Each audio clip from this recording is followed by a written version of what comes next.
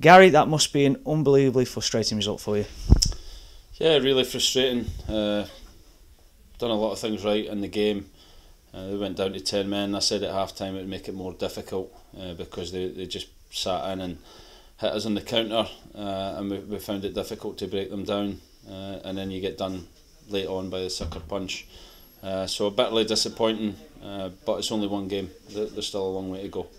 You gave your debuts to a few of the new lads today, like Sir Liam Grimshaw and Sadiq Al-Faturi. Overall, how did you think they performed in what was, again, a frustrating result in the end? Yeah, I thought they did excellent. All of them. It's hard to come into a new club for a couple of days and play in the game and be at your best. But I thought they were excellent. Like I said, I thought we did a lot of things right. It was a new formation that we'll get better at. So a lot of things that I take positives from. Bitterly disappointed with the result, but we have to keep going Monday morning.